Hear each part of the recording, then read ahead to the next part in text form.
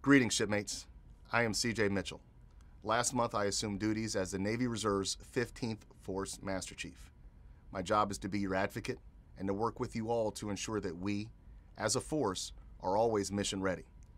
Readiness comes in three main categories: operational mobilization readiness, personal readiness, and resiliency.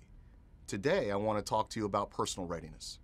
Personal readiness comes down to making safe, responsible, and professional decisions on and off duty.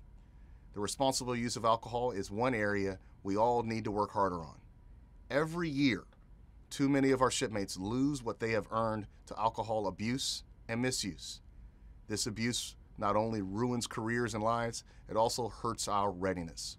Please, take a moment to recognize the consequences, the cost of your actions. Make the right choices, and when necessary, intervene. You may save someone's career as well as their life. I know that together we can make a difference. I am honored to be your Force Master Chief. I look forward to meeting you in my travels around the Navy. God bless you, and God bless the United States Navy.